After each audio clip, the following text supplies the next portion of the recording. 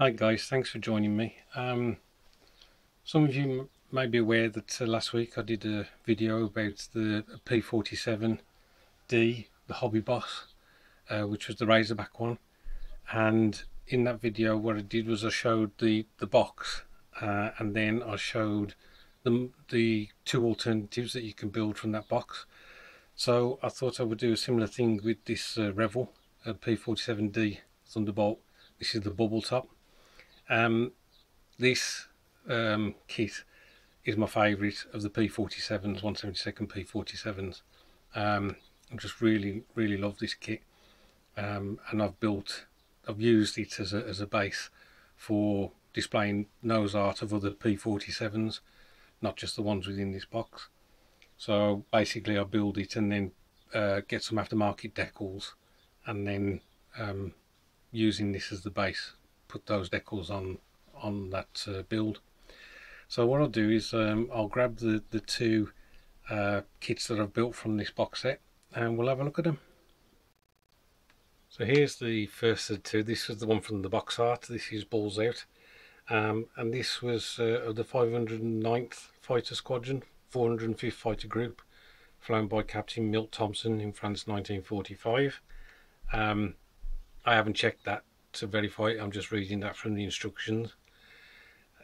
As I say, this Revell kit for me is well, it is my favourite P47 to build. It goes together really nicely.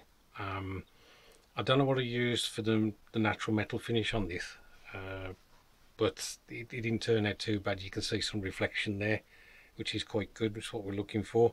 Olive drab anti-glare on the uppermost part of the fuselage, and then just some red trims around. The decal, the large decal on the nose art there, that was a bit of a swine to actually get it to conform to the surface.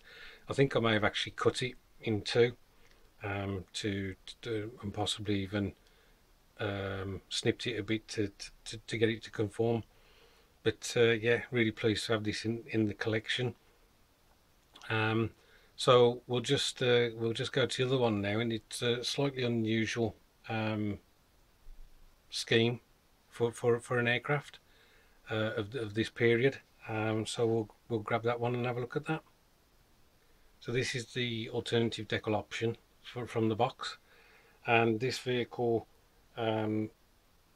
is from GC 2/5 Lafayette, Army de l'Air Amberion, France 1944.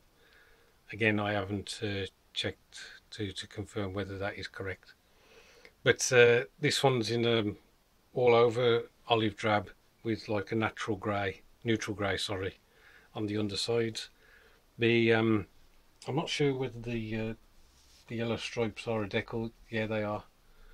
So the striping on the wings and also on the top of the fin there, that they are decals. I can't quite tell whether I used them or whether I just masked off and then painted the stripes. But anyway, that's possibly quite a good thing, because if you can't tell they're a decal, then yeah, that must be 1 point to me.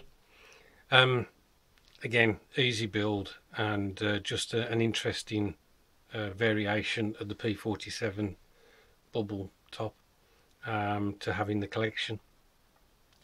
Now, I know that you guys are probably aware there are other companies that have produced 172nd P47s. I think Hasegawa have, certainly Academy have, and again, what I would have liked to have done is perhaps shown you the dual builds, or the different builds you could get from those box sets.